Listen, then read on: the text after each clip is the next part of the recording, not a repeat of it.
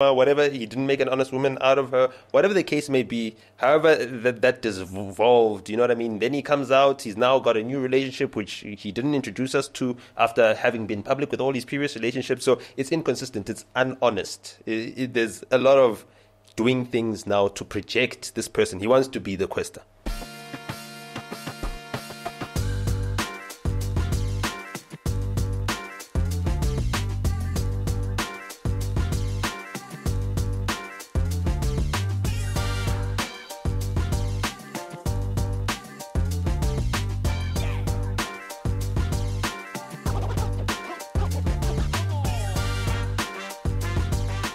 Hey family, a quick one.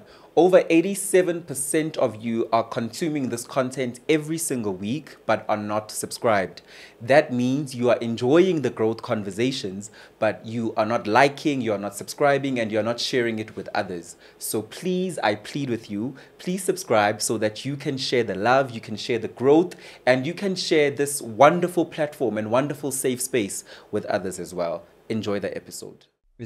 But there's another one, which is not Bowen. My dad was building there when the estate started.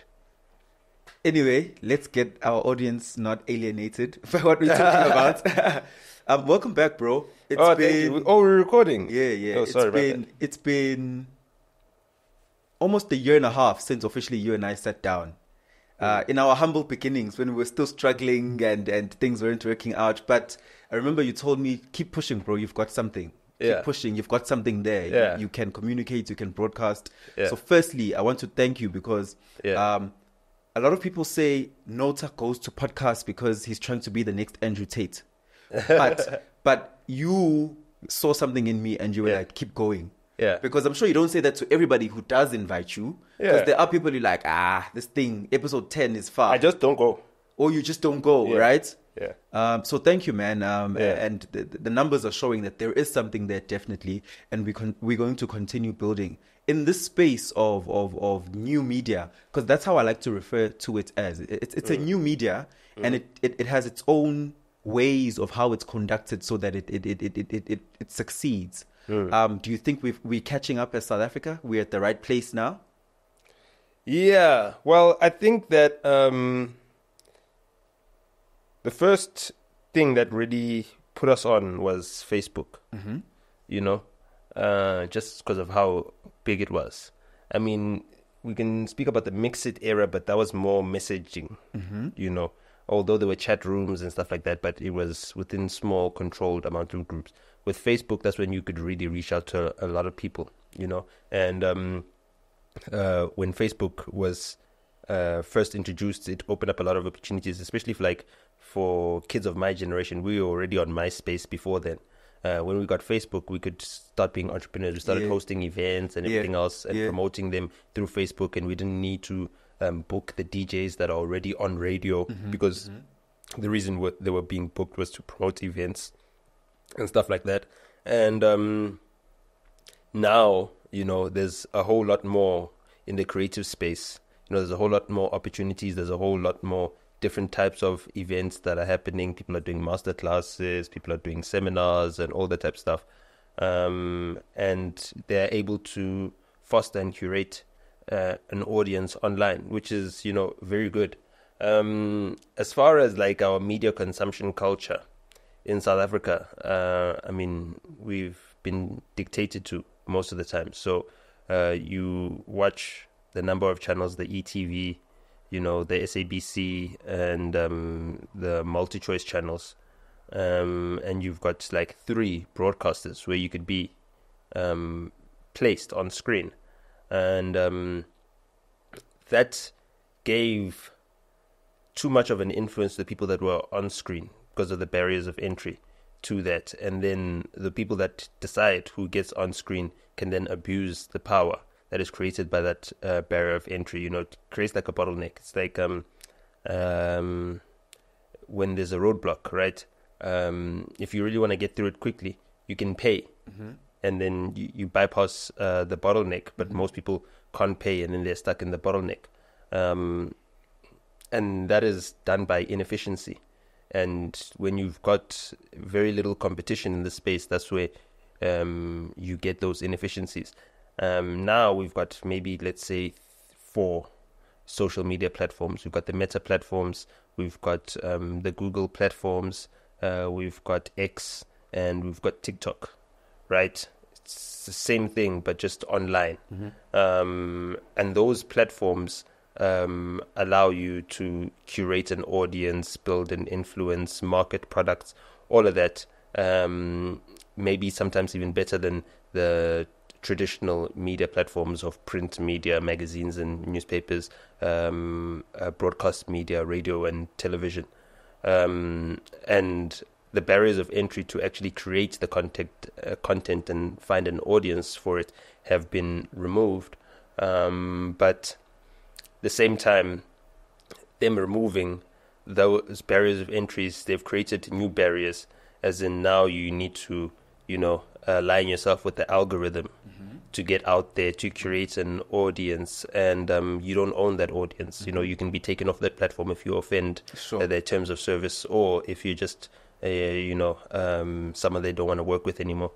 And that is the challenge that we need to overcome, and getting to the next phase where, we've got new native media on our own platforms, and the people that are creating the content actually own the platforms that people have access to, and we need to democratize the access to different platforms, so that people don't get captured by an already captured audience. Like, you get captured by the YouTube audience. That's YouTube's audience, right? You are finding people within YouTube's audience that connect with your content. But those are people that have been programmed into liking a certain type of content, because it's what they are overly exposed to, it's what's advertised to them. Getting that audience to now follow you to another platform which doesn't have, a content library like YouTube has, or any of these other things, is very, very difficult. And that's the challenge that we now face. We are now facing. For formalities purposes, and not to assume that every single person that's watching us watched us 2 years ago, I'll just give a brief intro. Also, where have you been if you don't know who Nota is? I think of or where have I been? I think of you as a friend of the media industry. As a friend of the entertainment industry, more specifically, the South African entertainment industry and its links to the world as well, right? You've been behind the creation of many superstars, whether directly or indirectly, being a friend, being an advisor to a person silently, the fact that they can pick up their phone and talk to you, they can text you, you can go hours on end advising them on what direction to take in their career. And there have been instances where you have been directly involved in creating the music, in publishing the music, in funding the music. So is Nota right now still that person, or have you evolved into somebody else who's creating in a different league, in a different space? Well, I mean, everything that I used to do, I still do, just maybe on a different level. And now the outcomes are obviously seen by the rest of the world. So, I wanted to revolutionize the music industry in South Africa. I wanted to take it back to the communities where the music is being created, and also help people within those communities have access to the knowledge on how they can create their own art and promote it. So I still have that role.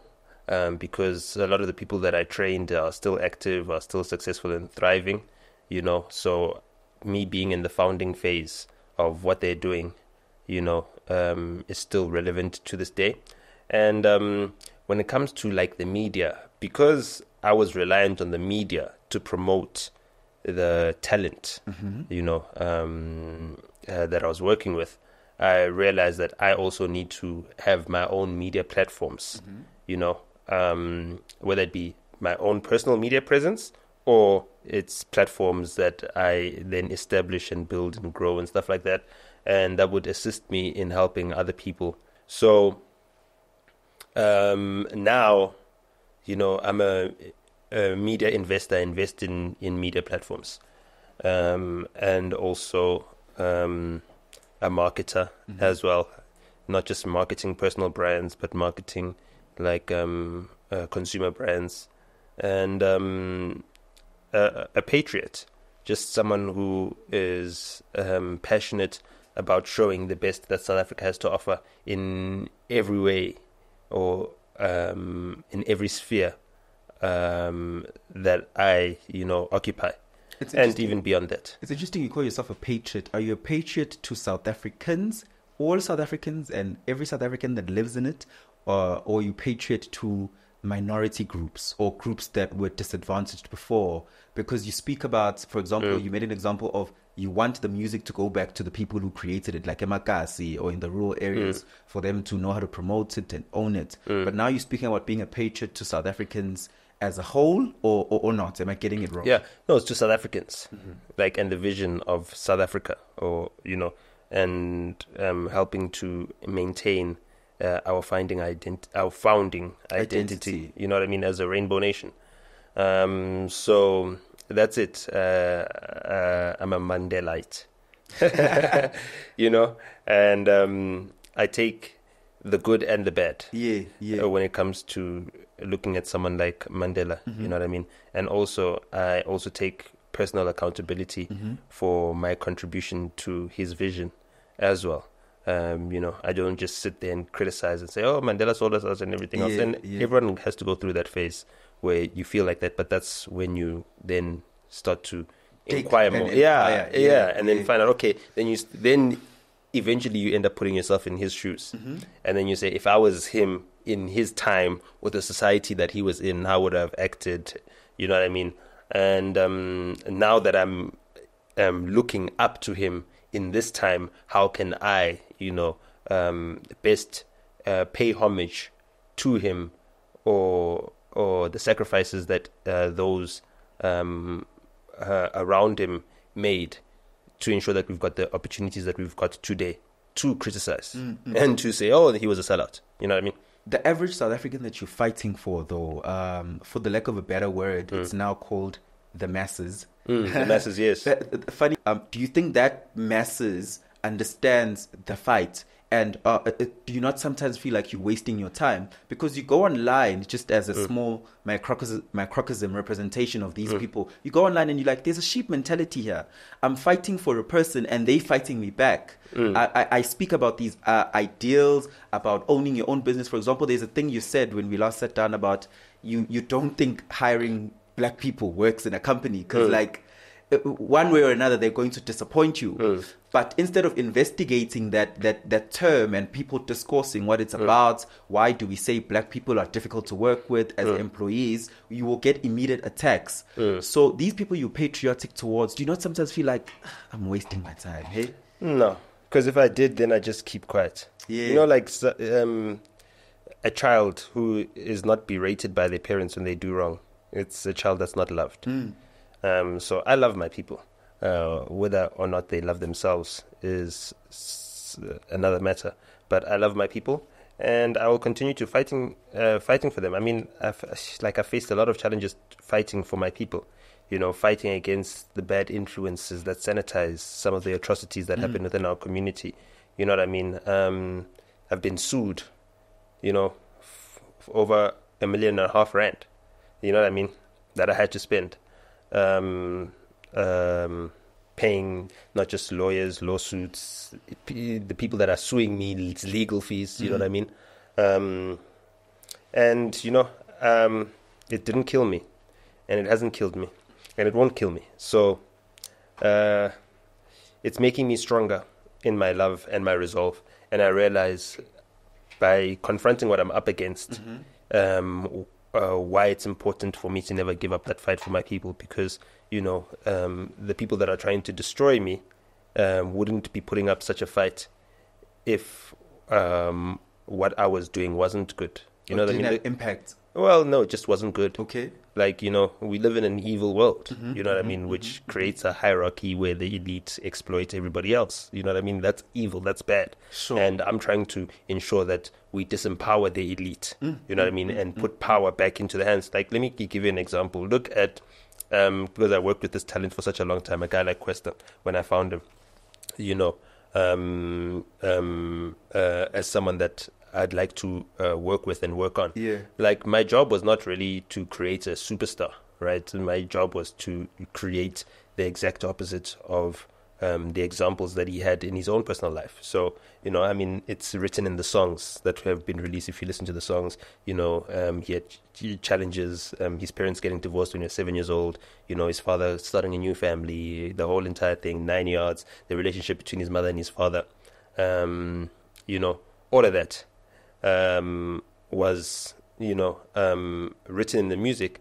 And as he developed as an artist and as a human being, I knew that he'd pour into the music, the things that he's learning, and, you know, and then we progressed. And then by the time we went our separate ways, we went from, you know, a boy who's struggling with finding his own identity, finding, you know, a way to forgive his father for what he felt that was abandoning the family, you know, a way to forgive his mother for what he might have felt was not having enough resources, you know what I mean, to support her whole entire family, or all her children, you know. And he's a middle child as well, so I was a middle child, so I had that empathy, well, at least with his mother.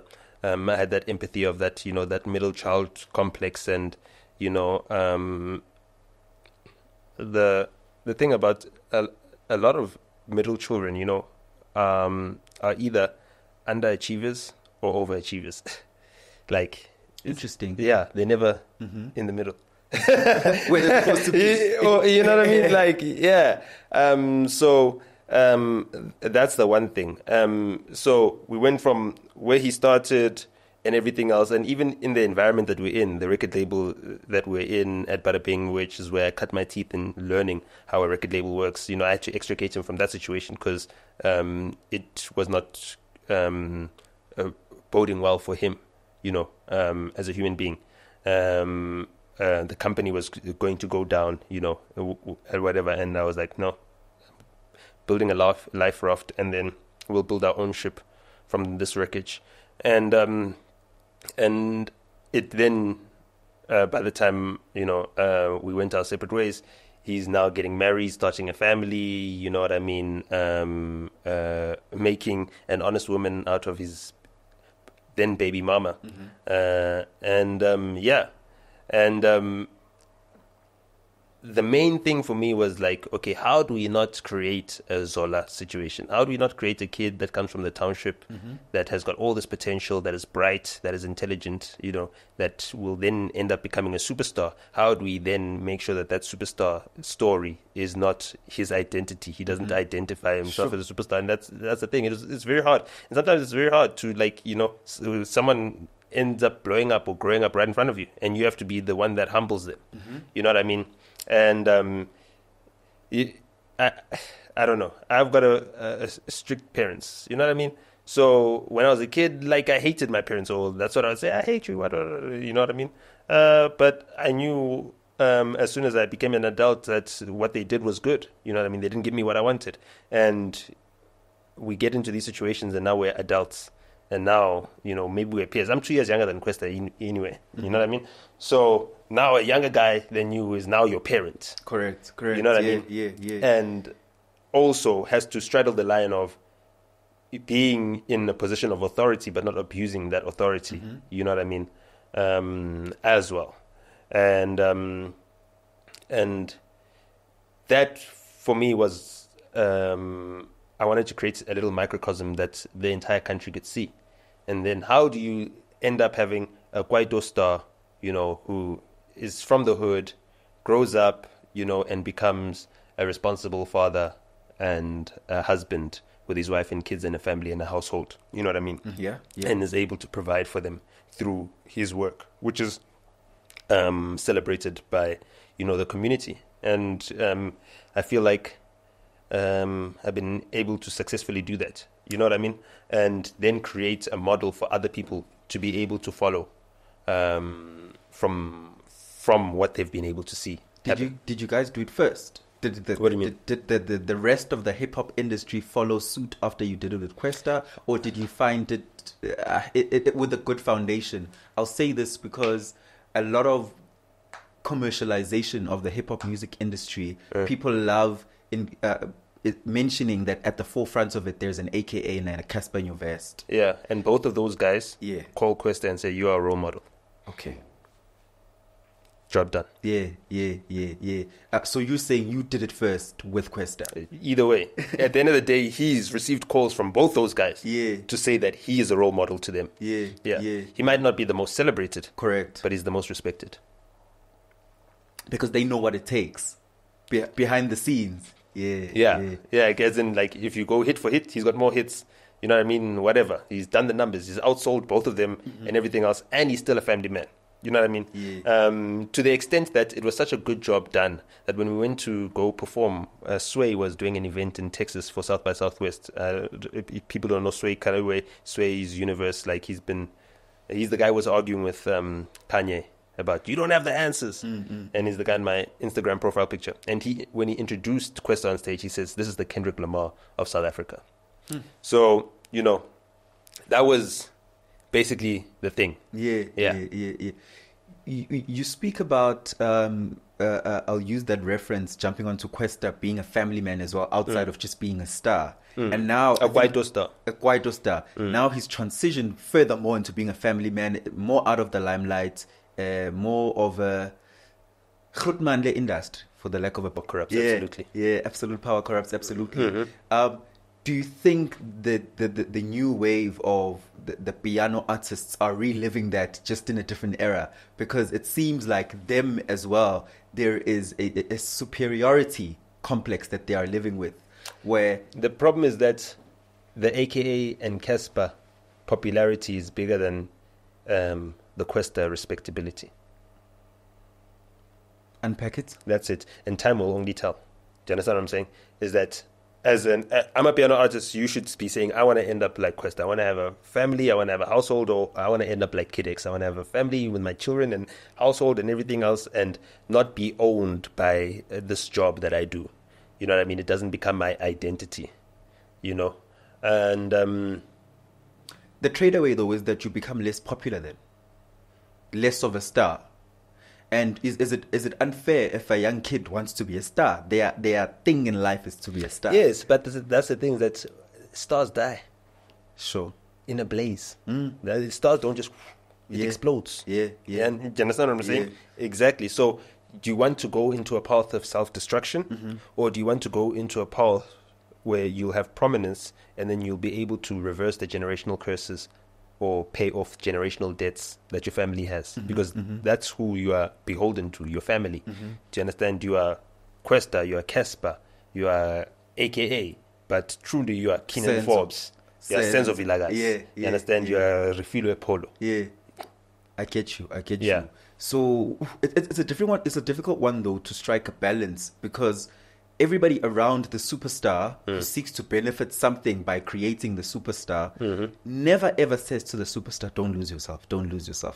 Yeah, because they stand to personally benefit. Yeah. And that's the worst thing. I mean, like, I had these issues, like, not just like through people I worked with, within my own household. Okay. You know what I mean? Where I was like, yo, I'm a human being. And, you know, my wife says, no, I'm a brand. I'm a star. Do you understand? And you fighting for the right cause is making people now want to take away my stardom. You know what I mean? And I'd rather keep my stardom than keep my family. Do you understand? And it's just that I was very pragmatic in saying, listen, I need to get to know this person and how they're going to handle fame and all that things. And I chose not to have children. Had I chosen to have children, it still would have happened. But now the children would have been, you know, the innocent casualties. You know what I mean? So, like, that's why I'm very circumspect, knowing that, you know, the life that I live is a very public life as well. Even when I get into a relationship with someone, like, I'm not having kids unless we've been married for like 5 years at least. So I know your character, and I've been able to assess that this is a person who's not going to end up, you know, wanting to dissolve our household, dissolve our marriage, and then give me baby mama drama, and then torture my children. You know what I mean? So, yeah, I hold a very high standard for the people that come into my life. And I've said it before with your colleague. You know, I have friends. I have lots of friends. Do you understand? no one knows my friends. Like I posted my friend on New Year's Eve, like we're in Cape Town at the beach. It was a New Year's Day. I don't know. It was one of those days. So we're at the beach and we're just celebrating life. We've known each other since like he was 5 and I was 6 years old. I'm 34 now. He's 33. His birthday is 28th of January, same day as J. Cole and AK. So, like, that's who I center myself around. To those people that I grew up with, when I go back to them, because, I'm always with my friends or whatever, do they still see the same person that they grew up with? You know what I mean? Despite the corruption that happens in the industry. And that's why I never mixed the two. I never brought my personal friend. I never wanted them to be corrupted by this industry because I've got the discipline to be in a room full of drunkards and not drink only water. Be in a room full of drug addicts and deviants and not partake in what they're partaking in and be there to do the work that I came to do and have the influence that I came to have, you know what I mean, based on my upbringing. And I cannot expect everybody else to have the same amount of discipline. So that is why I just said, no, let me just separate the two. And now, you know what I mean? When I said, hey, all you industry associates, to hell with you, you know what I mean? I've still got friends that I go back to, whereas other people don't. Once they leave the fame, all they have is their famous friends and everything else, and then they don't have people that they can turn to. You know what I mean? I've got people that I can, I've got an interview in the morning, I need to shower at your place. I don't have water. I can do that, you know what I mean? And I don't need to worry that, hey, this person's now going to tell Daily Sun, hey, this person showers at my place, because it's a casual friend or whatever, or I don't need to worry about stories spreading or anything else, because I've got my friends, the real ones. Yeah. Why do you attach authenticity and being real throughout this conversation? You keep on mentioning that if you can go back to your family and they don't see a change in you, if you can go back to your friends that you've known since you were 5 or 6 years old, they still feel like you're the same person. Why do you not? Why do you feel like changing as a human being is wrong, and you don't see it as evolution rather? Yeah, no, you can grow, you can develop, you can learn. But for you to change your essence and your being, means that there was obviously something wrong with it, or it was incompatible with where you want to be in life right now. And unless you come from, a traumatic situation, which, is heinous, you shouldn't want to do that. Yeah. And also another thing is that I've observed, like even within my own family, like it's like a social experiment, I mean, I'm the middle kid. I've been able to see my older siblings. I've been able to see my younger siblings. And it's not just about like fame and popularity. It's like because of how we are as black people in this country and the lack of opportunities. I mean, something as simple. My sister got degrees. I'm a dropout. But because of her degrees, she was perceived as, the intellectual one, the one who no, not really, thought leader. No, not really. Actually, I was always thought of as intellectual, just because even as a child, they were like, "Yo, this kid, this pace at which he learns, he picks up things is like remarkable." So I was fortunate in that I had privilege for that. You know what I mean? I was always treated as a bright kid. My sister is dedicated, hardworking, applies herself. Sure. You know what I mean? So that's why she was able to study and stick with it and get to a PhD by the age of 35. You know what I mean? As a black woman, which is almost unprecedented. PhD with 2 master's degrees as well. You know what I mean? She stalled herself. She could have got it earlier. Imposter syndrome. Yeah. So that changed the way in which, like, I saw myself and my role, because I also saw I had a very close relationship with my grandmother, you know what I mean, and I didn't get to know her for long enough, and just the type of person I was, like I used to love spending time with older people, like sapping up their knowledge, so like I would like really soak in like everything. I'd spend time with her, just listening to her stories, listening to her talk about our family and the roles that people play. Also, I've got a cousin. She's my sister, culturally. Cousin Agnes, suffered from Down syndrome. Yeah. And everybody, like, in the family, like, in the rural areas in Zanin, where my dad is from, the way they treated her was like, okay, we treat her with kids' gloves, but we also, like, give ourselves a distance. And, like, when we'd visit, like, everybody would say, hey, ngatlangina Agnes, etaktoba. And, which means, hey, don't play with Agnes, she'll pinch you or whatever. You'll be playing, having fun, and then she'll just pinch you. She never pinched me once, ever. You know what I mean? I was probably the only one of my cousins who she never pinched and everything else. Yeah. And I think a lot of that had to do with, like, you know, my own, I guess, psychological interventions that I had, you know, from just being a bright child. You know, you get taken to therapists and all these things. And then when you get to the therapist, they're kids with learning disabilities and all these things, and you're exposed to that. So from the age of 4, like, that was my group. Those were the guys I'd go to therapy with. You know what I mean? So we all saw each other as kids, and some of them had, like, brilliant abilities that, you know, would bemuse people. But because they had learning challenges or personality challenges, then they'd be ostracized in some type of way.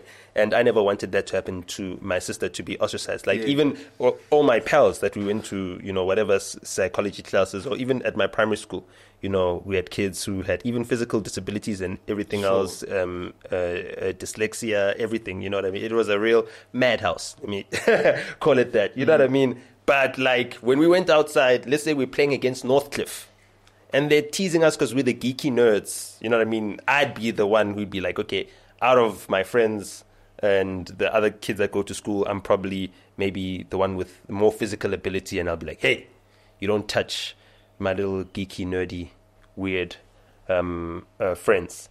And I had to defend them. So that helped my relationship with my own sister, and then helped me also empathize with other people who, you know, whether they have challenged backgrounds or have challenged minds, and just wanting to be there to help, like, always assist. It's just something that's in me. You know what I mean? I was stuck in 4-way traffic once, and I realized the cause of the traffic was some lady was stuck. You know, her car had pulled over, and I got out of the car. I pushed the lady. You know what I mean? And I didn't even think nothing of it until I saw some blog post. The lady's like, hey, this guy, I didn't even know she recognized me. You know what I mean? I didn't even think of it. But she posted about it. She's like, hey, he pushed my car, you know, out of the way. I was stuck in traffic and he helped me out. Like, you know what I mean? Good Samaritan. And for me, those are things I don't even think about. You know what I mean? It's like an instinct. It's something that comes from home, you know, and that's just how we're built. So when I go out there into this world that is corrupting, it's corrupting, dude. You know, if you could go to any party, right, and you want to be a hit with the girls and the guys, sorry about that, you have to behave in a particular way. A corrupted way? No, in a particular way. Okay. No, let's not even say it's corrupted. But to be the playboy or whatever, to be the one, that you need to behave in a particular way. Yeah. And when you're famous, you get all of that without having to behave in a particular way. You don't have to earn it. Sure. Do you understand what I'm saying? So that unearned privilege of popularity then makes people blind to the wrongs that they're doing. Sure. Because no one is able to call them out and they cannot self-regulate. And then that's when they spiral and then end up becoming, you know, bad people. There's and no being system corrupted of by the accountability. system. There is no accountability for famous people. There is no whatever. There is no, like, if you're famous, you're unaccountable. If you're famous and beautiful, you're unaccountable. You know what I mean? Yeah. Like Thabo Bester, handsome guy. Do you understand what I'm saying? As much as people want to see him go to jail for whatever they feel like he did, he's still a handsome guy. Women are still going to love him. Do you understand what I'm saying? So, to the extent that someone are impressed, they say he's intelligent. Like, how could he pull that off? You know? Pretty privilege. You know what I mean? And you can get away with it. You can do bad things. You can use your pretty privilege. I mean, I like to think I use my pretty privilege to do good things. You know what I mean? Yeah. I'm light-skinned. I've got freckles, you know, which puts me in like 2-tier pretty privilege. You know what I mean? I'm at least minimum 6 foot tall. You know what I mean? Oh, clean, height as well. You know, I'm articulate. I'm well-spoken in the most what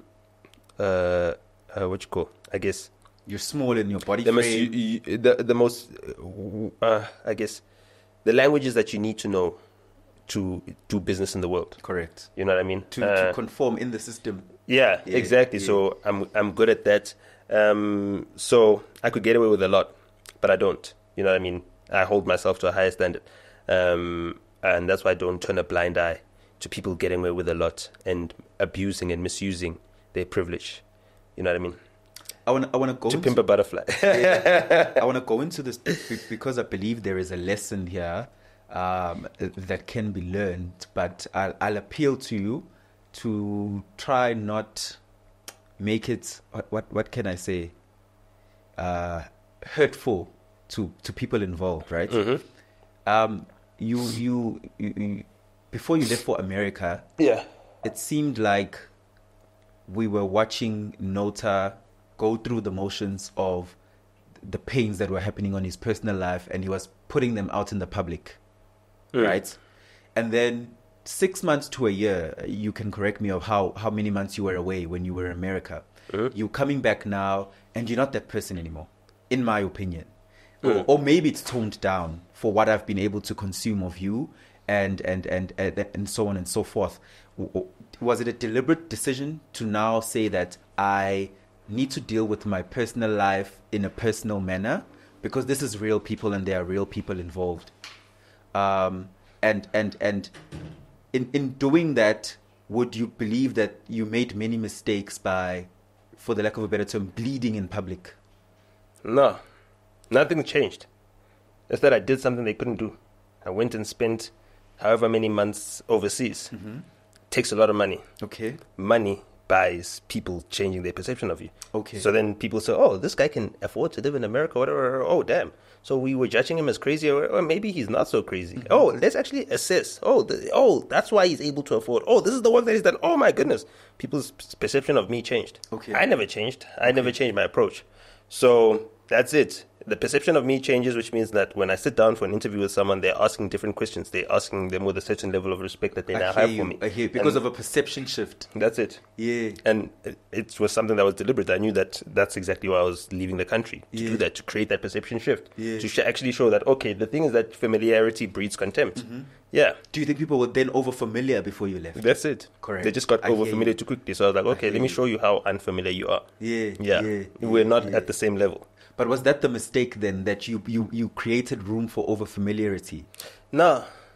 That was just me presenting myself to people who did not know me in the past. You know what I mean? Okay. And that's the cost of it. Okay. Is that people are going to now criticize you, and they're going to pick apart, and it's going to take time for after they pick apart, then they can assess, okay, these are the things we picked apart and we criticized. Are they actually true?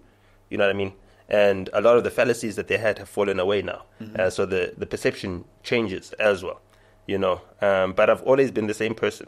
You know what I mean? I've always been the same person.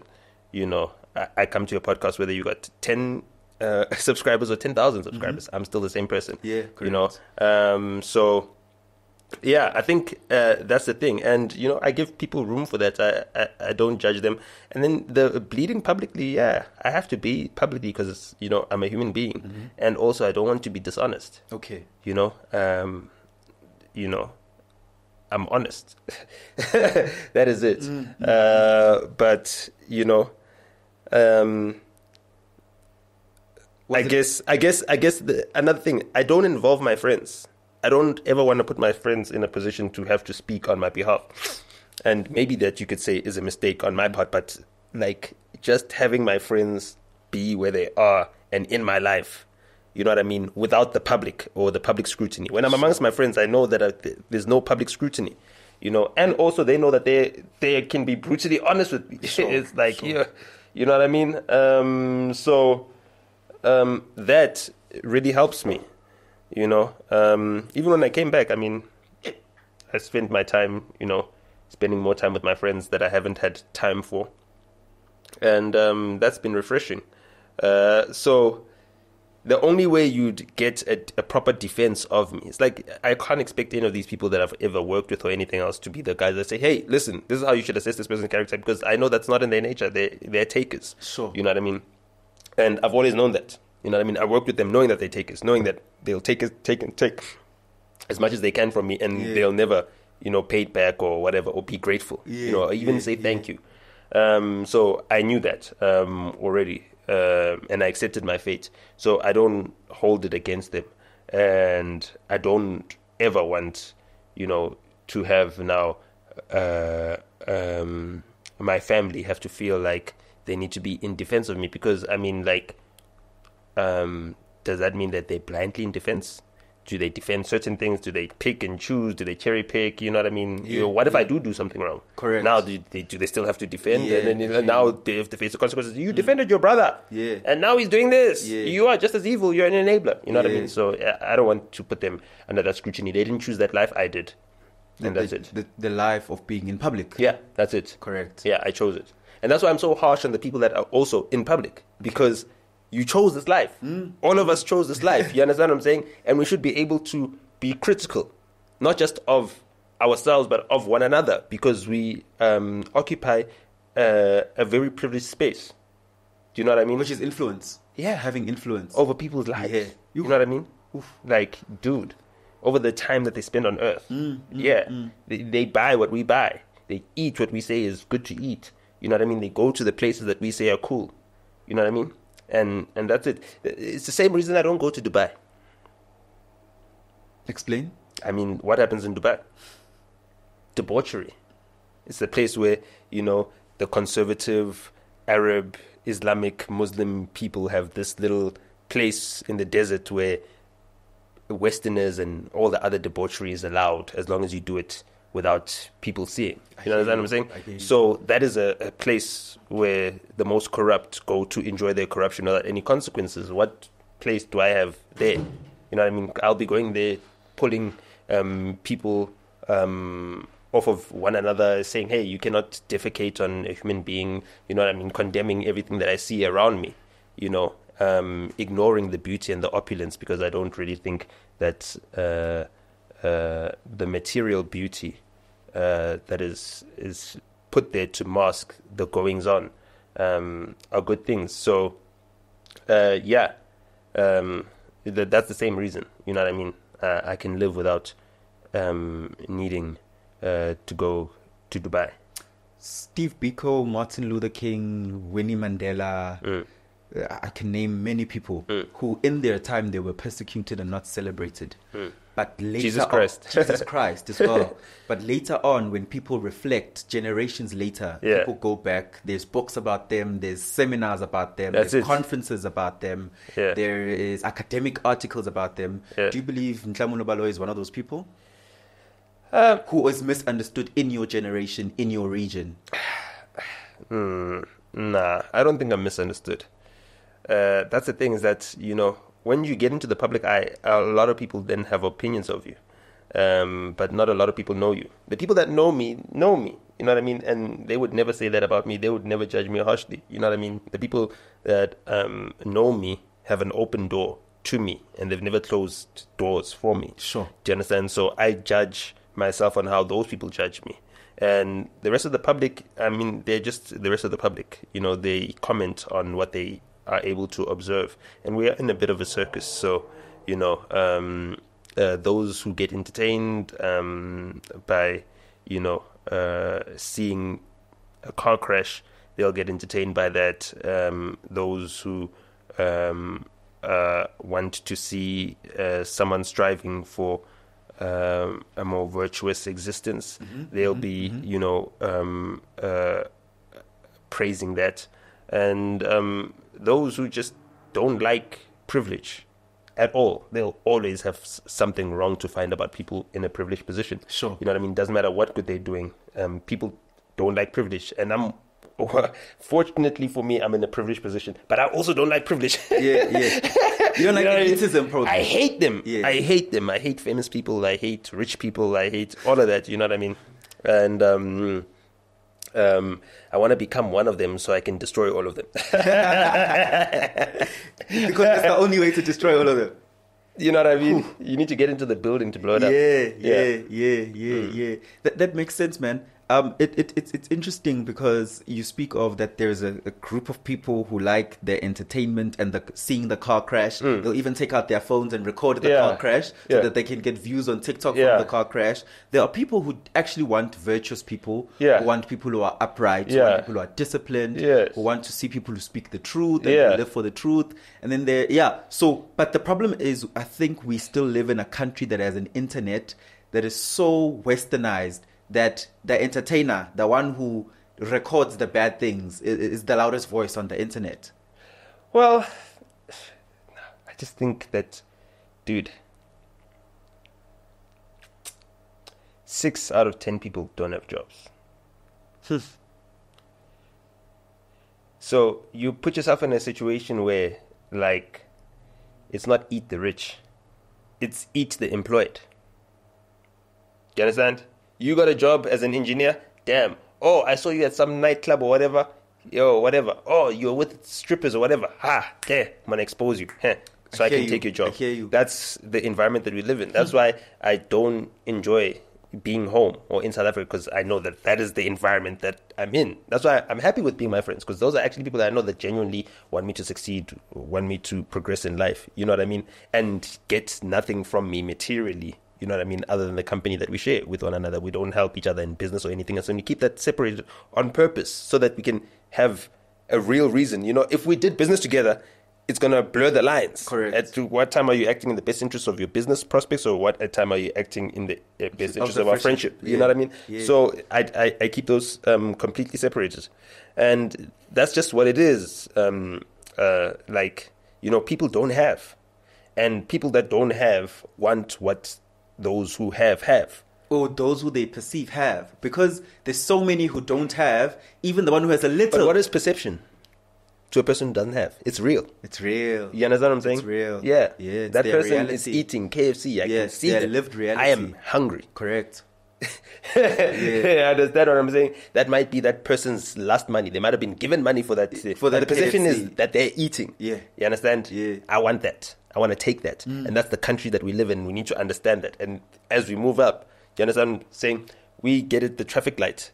The guy's not going to care that you do work, you've got engineer your life as a platform and as a network and everything else. He's going to take your car. He doesn't care if you play for Kaizer Chiefs. He's going to put bullets inside your body. Do you understand what I'm saying? That's the environment that we're in, and we need to accept that. It's a very different environment. You go to a place like New York, very different, because they're much, much richer. And there's people who are just as poor as in South Africans. But a billionaire can walk in the street and no one's going to chop his head off. Because almost everybody has a job. Or there's opportunities for jobs. There's opportunities for jobs, yeah. You understand what I'm saying? Yeah. There's opportunities for jobs. There's a restaurant in every corner saying, hey, we're hiring. If you want to be a bartender, if you want to do this, you want to street, you can do something for survival in that environment. Here, do you understand? Survival is like a privilege. Survival is a privilege. You understand what I'm saying?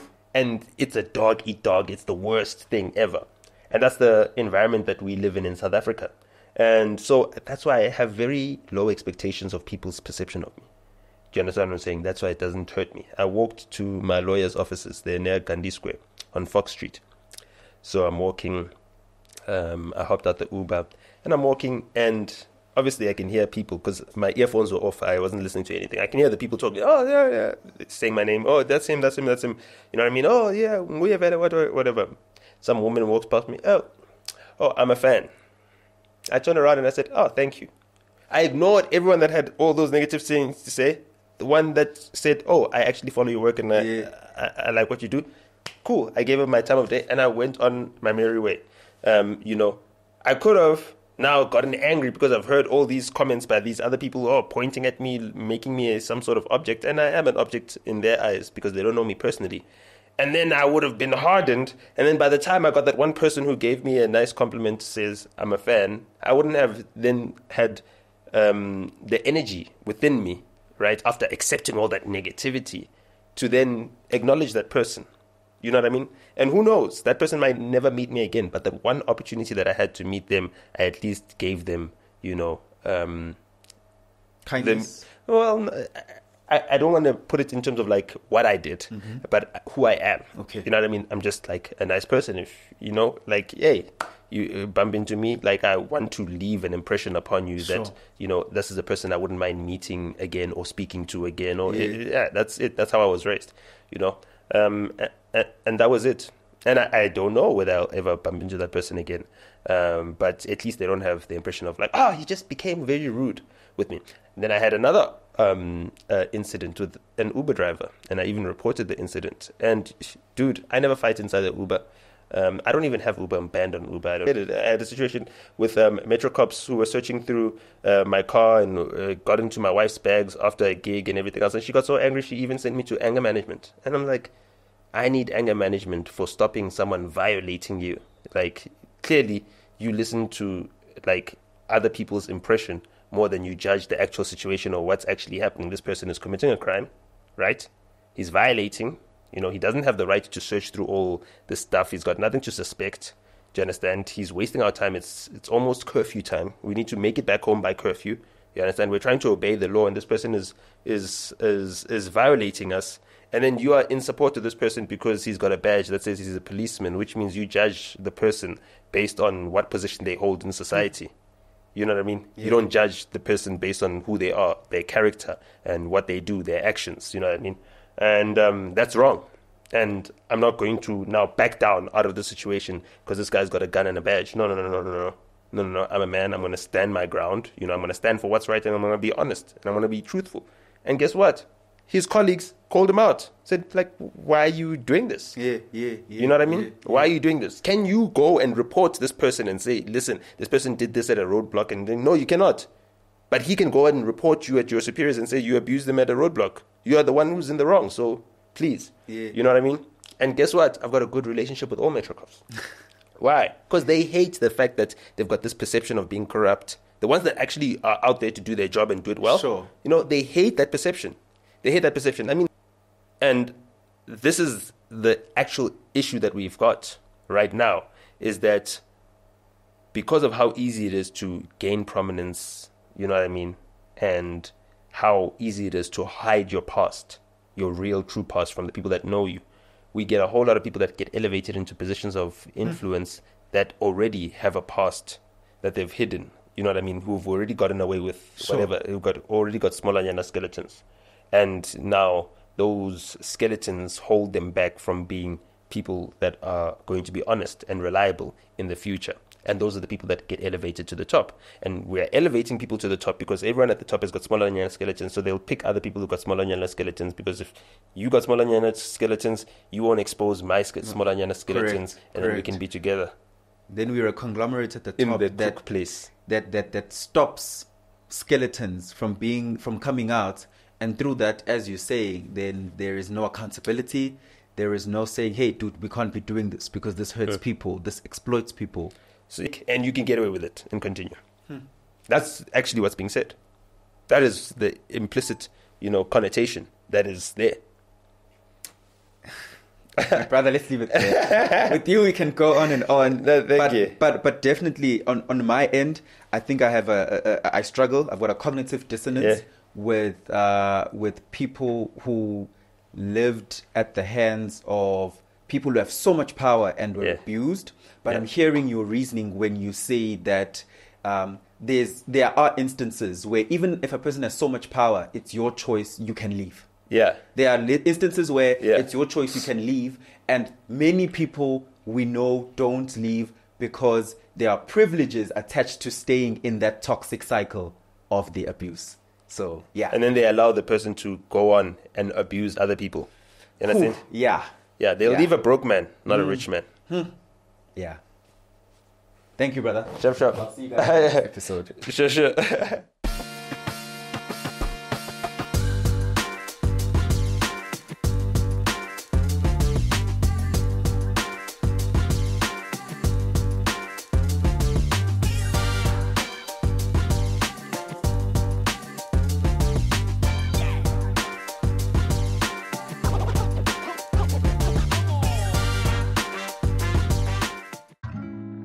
Introducing the epitome of luxury living, Kalu Luxury Villas and Suites, your private sanctuary of opulence and elegance.